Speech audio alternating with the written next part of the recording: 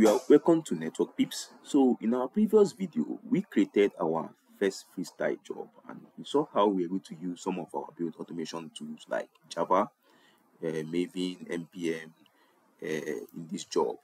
But in our in today's modern DevOps environment, things are more complex and more sophisticated. This our freestyle job will not give us that flexibility that we require to logically script our pipeline. For example, if I want to create this job, I need to come to this our Jenkins UI, click on new item, give it a name, and click the job. We're always doing it via UI, which is going against our DevOps culture of managing our infrastructure as a code. So going forward for a more complex activity and also for this class, for a more complex activity of building our application, we are going to be using this pipeline job for this class and also for a future class as well. So I'm going to go ahead and give it a name, initial pipeline. I'm going to click OK to create this pipeline. Then it's going to bring us to this configuration page. Let's go down to the bottom. This is what we are doing. This is where we want to start writing our pipeline code, which is this. The scripting language is based on Groovy language. It's more like Java language. So I know how it feels like when we want to getting to use a programming language for the first time. You don't know where to start, and it's gonna feel a lot of fuzzy for you. Don't worry, we have kind of a template here which you can use. Click on this drop down. You're going to see this template. It's going to show you how this language looks like. Don't worry about what all these commands does now. I'm going to explain in much more detail in my next video. We are going to build our first pipeline. But for this class, what we'll be doing now is to connect our Jenkins to our remote repository GitHub. But are we going to be scripting our pipeline on this console like this? No, it also defeats the purpose of managing our configurations and infrastructure as a code. So what it means that all our configuration will be checked into our source code management of the application, and it will automatically pick it and deploy our infrastructure for us. So we won't be using this particular script on this console. Rather, we'll be making use of the source script, the script that will be on our source code management. So I'm going to change it to this pipeline script from source code management. So it's going to ask me which source code management I want to use. I'm going to use Git. So Git is going to help me connect to my remote repository, which is GitHub or GitLab or Bitbutket, whichever one you are making use of. Then you're going to specify the repository which you want to build from. But before we do that, we need to configure our credentials because we don't have any credentials correctly configured. I'm going to click on Add. Then Add, click on this Jenkins. Now remember, GitHub does not support logging in to the account using username and password. Rather, what it supports is using SSH private keys. SSH keys. So I'm going to change it to SSH keys. Then come here, I'll give it a name, GitHub SSH key. I'm going to copy the same name. It doesn't matter the name you give it, you can give it any name. I'm going to leave the username at default. Then going to click on enter private key directly. I'm going to click on add. Now, where can we get this private key? You're going to get it from your Jenkins container. So I'm going to go back to my application. Then I'm going to log into my Jenkins container, which is docker exec interactive terminal, then Jenkins bash. Then from here, we need to generate our private key and public key pairs using SSH key pair, just like the way we did on the GitHub class. SSH key pair key gen, it's going to show you it's going to generate the big public and private key pair, and it's going to store it in this directory. So you are going to take note of this guy and get your private key and public key there. Asking for passphrase, I don't want anyone, and I'm going to click OK. It will generate my key.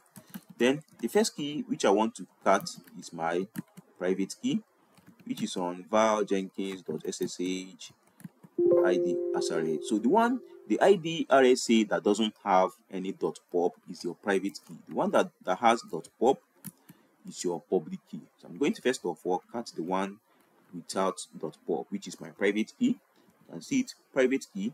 I'm going to copy it like this down to here, then copy. I'm going to go back to my browser and paste that private key here. Then come here and I'll add it. So this is how you add your private key pair to your Jenkins credentials. Then I'll go back to my console here, to my terminal here. I want to cut the public key, which I'll add on the GitHub side. I'm going to copy this public key as well. Make sure you are not copying any additional space, otherwise it will not work. So I'm going to copy it. I'm going to come back here, go to my GitHub, click my profile, then go to settings. I'm going to right click and open this my settings on a new tab. Then go to SSH, then click on add new key. Then I want to give it a name, Jenkins key, then paste it, then add this key. I've added this key. This is how you can connect your Jenkins build tool with your GitHub account. This is also applicable to every other remote repository as well. It's not only just GitHub. So I'm going to come here, I'm going to copy my remote repository, click on SSH, and I'll copy it. But before I do that, before I clone this repository using my Jenkins tool, I'm going to make sure that I change it to private. You can see it's currently on public. So I want to show you that even though it's on private, public now anybody can access it, but private is only the person that have access to this repository, that can the credentials to this repository can access it. So I'm going to click on settings to change it to private. Scroll down to the button, change visibility, change to private. Yes, I want to change it to private. I want to then make this repository private. Then it's now on private. It's like if I click back here now, you can see it's currently on private. So I'm going to go back here. I'm going to come here and I'm going to paste my repository here. I click here. It's going to accept these credentials for me. Now, for yours, it's going to prompt you maybe an error that you are unable to, authenticate to this repository. Let me show you that error in a bit. So let me take, for example, I remove the known file I have here. I'm going to remove that file. I will show you what will happen. For example, because I've SSH to this remote repository before, so that's why it's not giving me error. So if I click on this add, click on my credentials, come here, and I paste this guy, it's going to prompt me this particular error that I'm not able to authenticate to this remote repository. Now, what is currently happening is that each time you are trying to SSH to a host for the first time, it's going to try to authenticate that host and the fingerprint. Now, you're going to type yes, just like the way you are doing when you are doing SSH into a server. It's going to ask you, do you want to accept this fingerprint? You click yes. Now, it's pending on accepting that.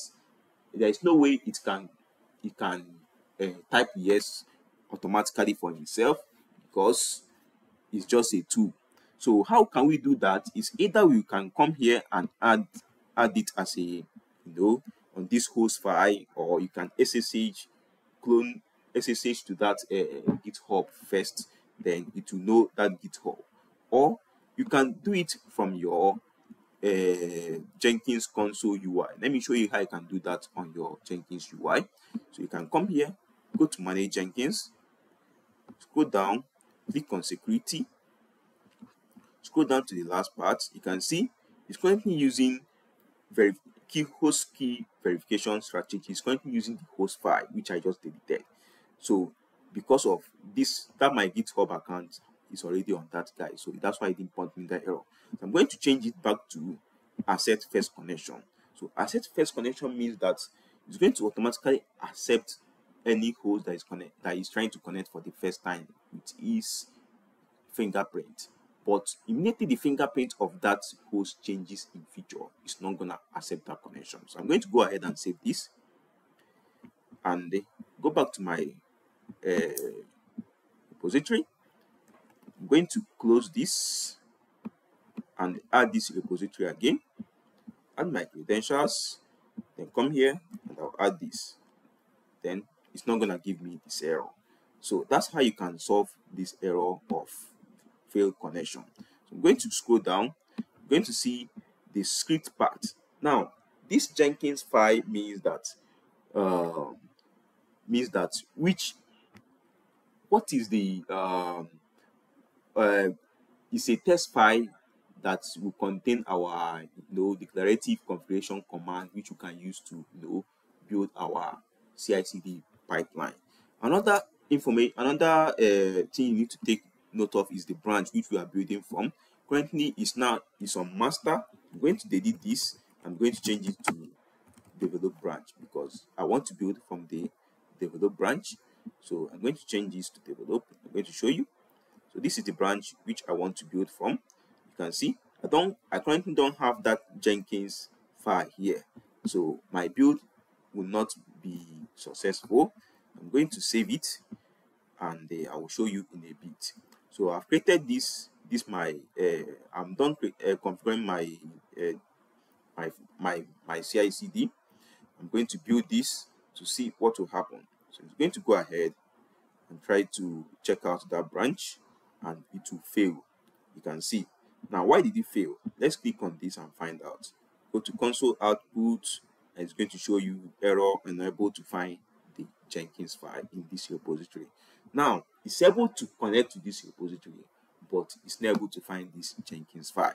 Now, in our next class, that is where we are going to start from, and we are going to see how we can create this Jenkins file and commit it to our source code management of that application, and we'll be able to build a simple CI/CD pipeline from there. But with that will bring us to the end of this particular class.